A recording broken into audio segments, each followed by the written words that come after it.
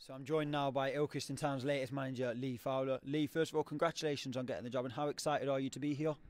Yeah, thank you for the, saying thank you for the job. Yeah, I'm excited. I've been doing a lot of research into the club, watching the games on the internet. I was there Saturday, so took today's session ready for Saturday's game. And just what made you want to take this job? I didn't want to be out of football too long. I just left Nuneaton sort of 10 days ago. It was important that I kept in with it, and it's that roundabout where if you get off it, it's hard to get back into there. An opportunity arose. I went and interviewed. I had a meeting with Alan and Redders, and the interview went really well. And he was impressed with how I am as a person and as a coach, and they gave me the job straight away. You just mentioned there that both Alan and Anthony Webb were impressed with how you are as a coach. So what kind of coach would you describe yourself as? Enthusiastic.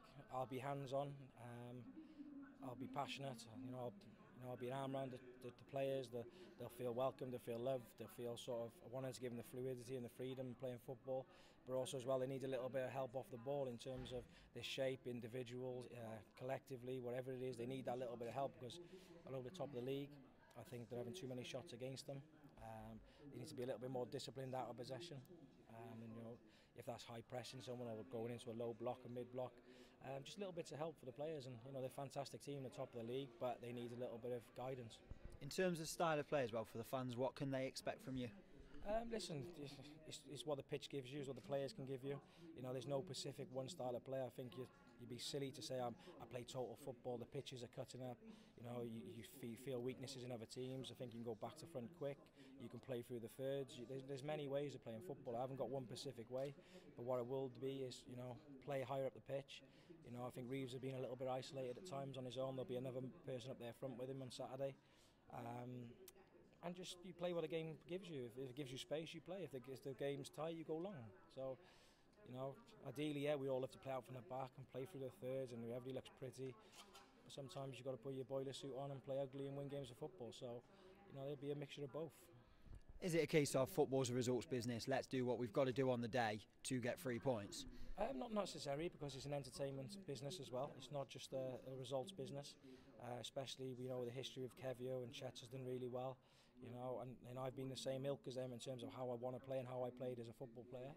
But the reality of it is, if the pitches now, the weather's terrible, the pitches are cutting up, it'd be naive and stupid to play through pitches which are terrible. If the pitch is lovely, play through the pass. The team's very good. He's got the players to play football. He's got the pace and the energy up front. Just whatever the pitch and whatever the team we play against. So, they'll have the freedom to make the decision themselves. You've had experience at Nuneaton and Tamworth in a coaching role. How do you think that's prepared you coming in now and being the number one at a club like Ilkeston? Well, I say I've been captain of most football clubs I've been at. I started the transition at 27, going into coaching. It was always something that was going to be in the forefront of my mind in the future of my career. Tamworth was a massive learning curve. My brother was the manager. I picked up a lot of stuff off my brother. Nuneaton was the biggest learning curve that I'll ever have. It'd be the making of me. We had 3 chairmans, we had embargoes, we had sort of everything you could name went wrong was there. But what we did do was galvanise a group.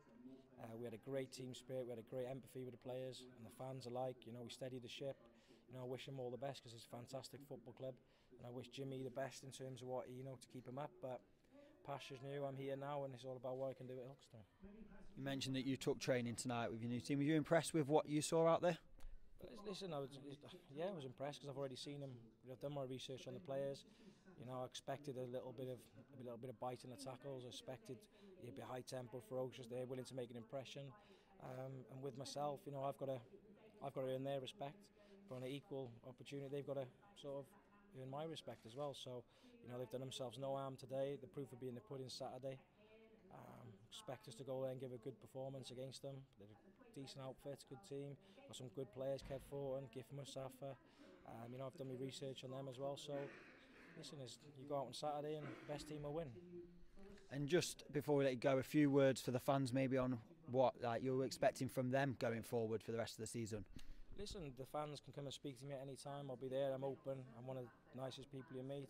I'll have a pint with them after the game, go and speak to them before the game, engage with them. All I want is just to back everybody, back myself, give me the support that the players need as well, which they have done at the top of the league, fantastic team. Just see where it takes us. I don't expect anything off them, just to give us a little bit of support.